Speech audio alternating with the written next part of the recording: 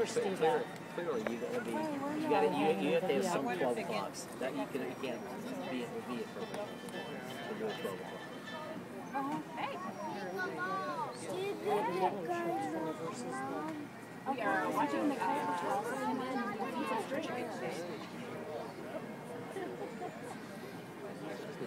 yeah, I mean, I'm sitting in my chair. You can squeeze through. Why would you be a professional cable? For the glory of the You gotta win some. Probably about an hour. Yeah, they have some cash. If they're professionals, there's got to be cash in it. Right? Why else would you be a professional? Professionals get paid. Very well, nice pick. Okay. Come on, come on. Come on. And it's not like they're getting a bunch of uniforms. Grab them away. Hoist! Oh.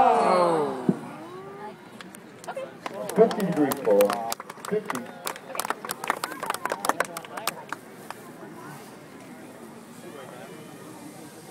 They won't get.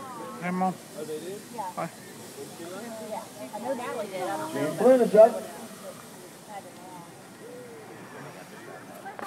Gene is the current leader in this age group. Come on, Masters, finish it. professional master. Tomorrow morning at 8 o'clock, I'll be doing a clinic right here on this field. I'm Larry Seshwell, by the way. I used to throw here back in the day. Retired in '07. But I'll be doing a clinic especially focused on the clan challenge events, the 56-pound weight, stoner strength, the caber toss. At 8 o'clock in the morning. At 9 o'clock, the professional B athletes will take the field, as well as the amateur B athletes will take the field, and the masters amateur. Did you do the second one too? Hoist it!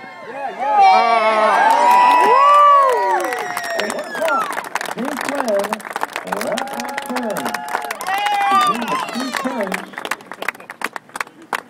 Gene Flynn came to that same clinic several years ago and has been throwing as a professional for about 15 or 20 years now. So Gene has a 12 o'clock toss, a 1 o'clock toss, and a 12:15. He's on fire. Chris Chapin is up next. And Ross Morrison, our side judge, has been judging every games for 40 years here. He's been at every game.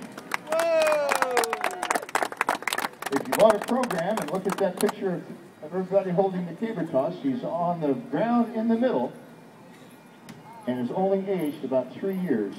Yeah. Chris Chapin.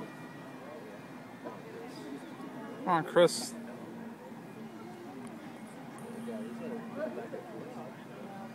Ah.